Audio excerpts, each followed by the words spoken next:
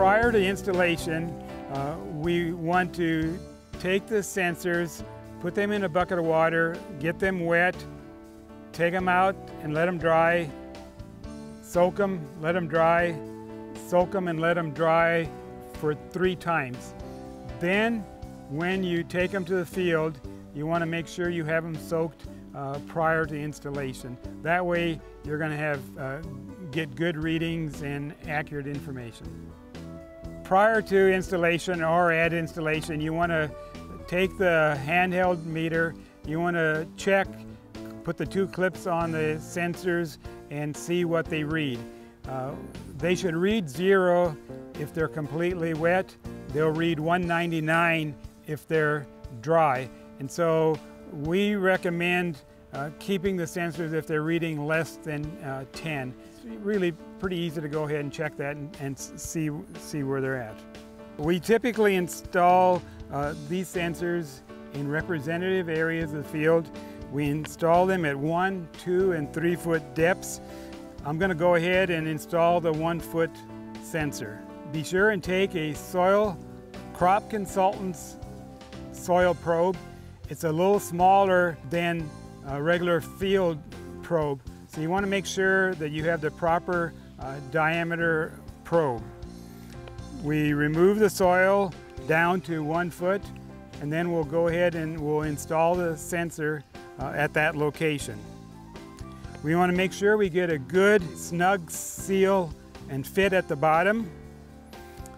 We then go ahead and install the 2nd and 3rd foot probes in the similar way.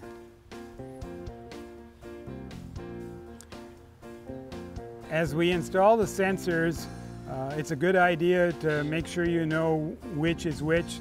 Either number them with a felt tip pen, 1, 2, and 3 for the 1 foot, 2 foot, 3 foot depths, or you can use 1 knot, 2 knots, 3 knots for them. Then also be sure and flag the area and GPS it. Make sure you know where those sensors are, especially if you're going to have to come back and read them on a weekly basis. When we read the sensors, we can either use a handheld meter where we've got 2 clips that we clip to the sensor, push read, and then we get a number from 1 to 200. That reading is going to mean different things based on your soil type that you have. So it's important to have our chart, which is located up on our water website, that will tell you what the meanings of those numbers are.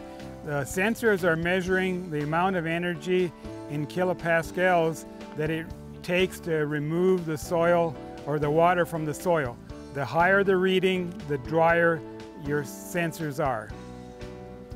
You can also use a data logger in which you hook the sensors to the data logger, and you can set it to read once an hour or less frequently if you want.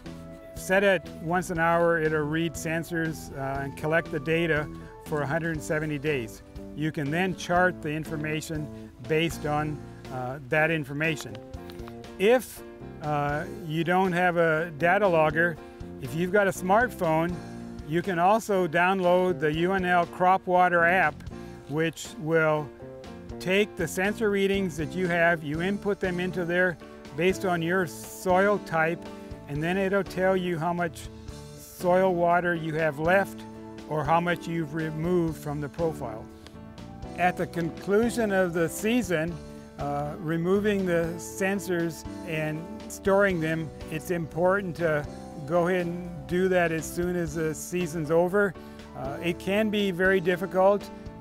We do have a producer that has prepared or made a watermark sensor puller. It works very well, and it sure helps save the back. And so if you've got very many sensors you're going to be installing and using, I'd probably suggest getting one of those to make extracting the sensors a lot easier.